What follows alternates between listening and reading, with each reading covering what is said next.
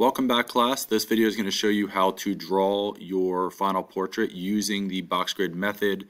At this point, you should have already watched the how to draw a grid on your paper video, and you should have a grid over your photograph, your original selfie, and your piece of paper. At all times, and I repeat, at all times, you want both of those in front of you. You are constantly going to be looking at your photo and your paper. The general requirement is every 2 to 3 seconds you should be looking at your paper back to your grid. It should be a constant back and forth. If you're just staring at your grid, not looking back at your photo, you're going to be doing it wrong because you're going to be guessing. And if you're guessing on your grid, it's going to be wrong every time. So make sure you have that constant back and forth. You're basically looking back and forth between each piece of paper as you do this. All right, so to begin, again, I'm doing this graphically. You're doing it on your paper. Please do not do this digitally. Here you have my picture that my selfie that I took, showing the mood of me just being goofy, and then my grid. And just a general requirement, I am going to show you step by step how to do this, but what I would advise first, what I would heavily advise, is work on drawing the silhouette, basically the outline of your body, of your likeness, because it helps build your confidence. It helps you really understand the basics of the grid method, and it also frames everything else in to help make it easier. So just like the box grid helps you look at one thing at a time, you should be literally boxing it in from the outside in to make it easier for you. So I would start with the silhouette first, and then lastly the facial details when you are done that. So I'm not just going to end the video here. I'm going to show you how I did that or what the steps are. So what I'm going to do is I'm going to zoom in, and I'm sorry if this makes you dizzy here. This is the best way I can think to do this for Schoology to show you. I am going to switch my color to red. And I'm going to start, like I said, start with the outside. I'm going to start over here at the bottom left. If I can start drawing here. There you go. So at the bottom left here, I'm going to start drawing my sleeve, and I can see that sleeve is in row 11, column A, so I'm in A11. So A11 exists right here in this box. So I am just looking in that box. Instead of being overwhelmed by all the details, I'm just taking it line by line, box by box, and then seeing how it all turns out. So I'm going to zoom in even more. And I can see that if I outline this box in red, that the sleeve is coming right through the corner and is coming down about halfway into the bottom of the square. So these are called tick marks. These help with the measurement so you know where the line begins and ends. So on my paper, I can make a light mark. And even though we're drawing our final portrait, we're not drawing our grid anymore, you still want to continue to draw lightly because I'm sure, going to make mistakes and need to erase. You want to wait till the end to make your lines darker and more and cleaner. Once you have those lines, you can then connect them. So my stylus is not working on that great. Now the row continues over into B10. So you can see my line continues up there. Now I see that that doesn't quite hit the corner on the left here. It hits about here. And I'm going to kind of jump forward. The next box, my line hits right in the middle of 9B. And making these marks is extremely important as you move forward. Once you kind of get the idea, let me do one more here. So over between 8B and C, I have my shoulder between 8B and C right here. And once you get the hang of that, you should eventually just start connecting them, make any line changes and angles that are needed, but at least you know where your line begins and ends. Now I'm moving into 7C. And obviously you are not drawing my portrait with me, so please, if you're doing that, please stop. You are drawing your portrait using your grid and your photo.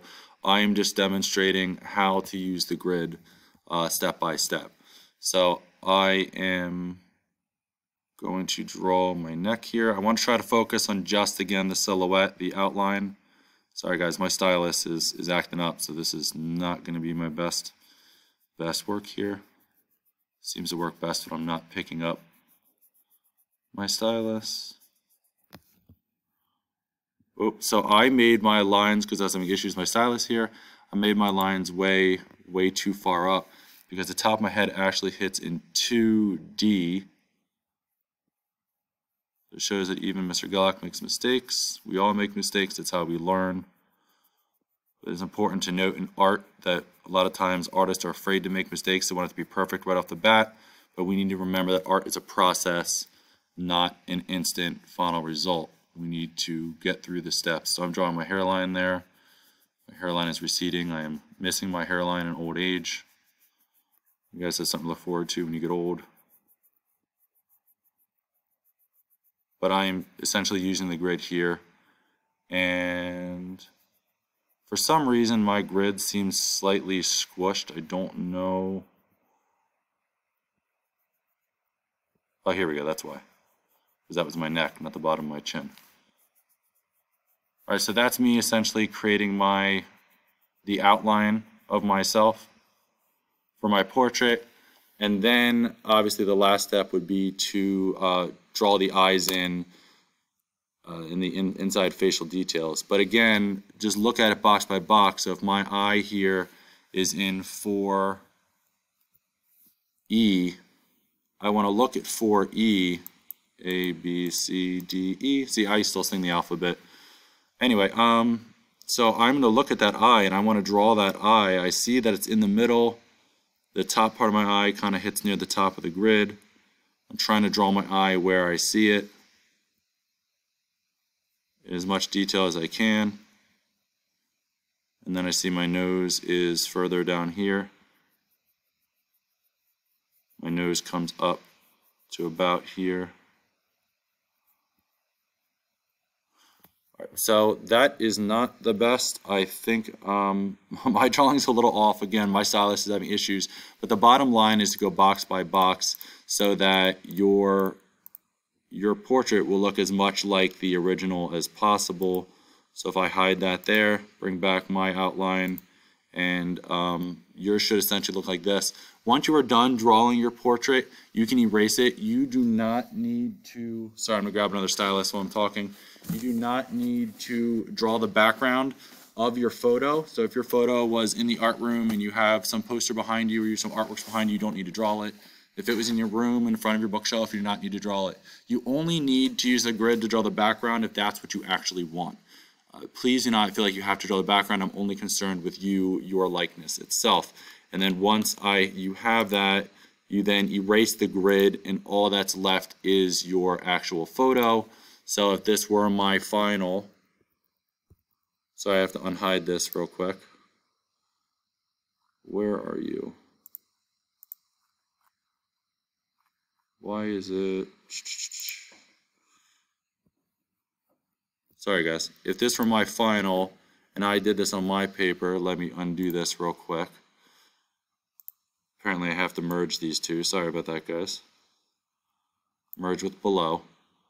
Here we go. So this is my final. Yours essentially would look something like this. And let me rotate my paper. Meh. So yours would look something like that. And then you would just draw in a background that would represent you. So, you know, me being the art teacher, maybe I'd want to draw something art related. Maybe I'd want to draw the large paintbrush.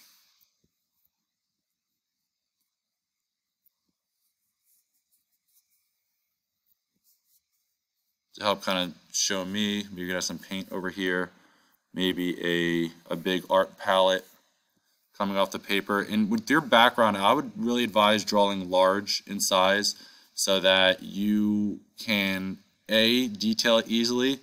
It fills up the space of your paper quickly. And I lost my train of thought, but essentially just draw large so it fills the paper. And maybe I can just do simple, repeat simple design elements like paint dripping, and this can be my portrait, for my project as I'm drawing on my face. And then once you have that, the last step is just to color it. That video will come during the next class, but that essentially is how you draw your portrait box by box using the box grid. The last thing that I want to add, so please don't stop the video now, I'm going to hide this here, and I am going to, on a new layer, I also want to demonstrate how to draw eyes, nose, and mouths, because you want to be looking very closely at your photo and be very careful not to do the following. I call this my Cyclops drawing, where I draw the eyes, nose, and mouth. It looks like Cyclops. You'll see in a minute. So typically with the eyes, I see a lot of this. I'll see a lot of students draw their eye and a dot. Please don't do that. Please try not to do this either for your nose. You can see it's already becoming Cyclops. And please just don't give me that smiley face like that. The right way to draw an eye, nose, and mouth is you want to focus on something in art called broken lines, where not all lines connect. Lines are meant to basically imply form or to show three-dimensionality without actually connecting. So for example, my eye specifically, if I'm looking at my eye, I'm pretty sure my eye does something like this. My top shape of my eye is like that, and then the bottom of my eye curves, and then I can draw the colored part of my eye, I believe it's the iris, then my pupil, usually like a little reflection or something, color that in black. You can draw the bottom eyelid and notice how that's not connecting to anything, it's more just implying the shape. So that is more of a realistic eye, and then of course if you have any eyelashes and things, you know, you can add those on top. Try to just be careful not to over exaggerate the eyelashes, make them too long or basically too long. And then the nose, instead of connecting all the lines together, if I were to draw the side nostrils and then the nostrils at the bottom, and then draw the bridge of the nose, you can already see how much more realistic that looks than the nose to the left where everything connects. You want to, again, have those broken lines where everything is spaced differently. And everyone's eyes, nose, and mouth are different shapes and thicknesses, so make sure you're paying attention. You know, do you have I don't know why my stylus isn't working very good today. Do you have a thinner nose where your nostrils aren't so wide? Right? Everyone's nose is different. Some noses are also shorter, where the lines don't go up as high, and the eyes are more over here, or your nose is longer and your eyes are up here. Again, that all depends. So pay very close attention to the box grid. And then lastly, with the mouth, the mouth is a series of 3 lines. You're always going to have your top mountain peaks, is what I call them, the top lip line of your lip. You'll have the bottom line of your lip, and then the line in the middle where the top lip meets with the bottom lip. So these are more realistic ways of drawing the eyes, nose, and mouth. And just like I mentioned with the eyes and nose, the mouth has different shapes that relate to you as a person, as an individual. So if I were looking at my portrait, I realized I had maybe you have a thin upper lip. Notice how I'm drawing the spacing much shorter, and maybe your bottom lip is thin too. But maybe your bottom lip is actually larger and you have a thin top lip.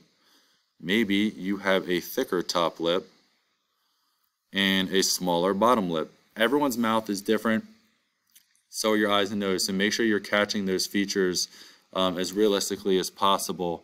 And I'm hoping that this video helped demonstrate how to draw your grid in perfect proportion, or how to draw your portrait in perfect proportion using the grid. Please make sure to rewatch this video or pause it, rewind it as many times as you need so you can understand how to complete the project. And the next video, I'm going to demonstrate how to add color in the next class.